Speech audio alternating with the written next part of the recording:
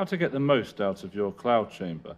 First thing, use a low activity source like this thoriated tungsten rod. That means there's plenty of time for the isopropyl alcohol vapor to diffuse back where the trace just was.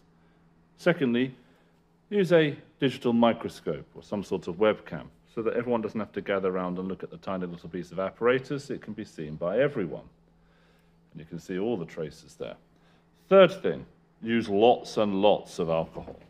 Make sure it's absolutely soaked, the felt at the top. Fourth thing, if you want a good amount of alcohol vapor in here, you need to get it to evaporate from up here. So use a beaker of hot water on the top. And finally, make sure there's a charge. So at the top somewhere, a piece of polystyrene charged up, placed on the top, really does help. You can even charge up the edges by rubbing them with a cloth. And you get some lovely traces.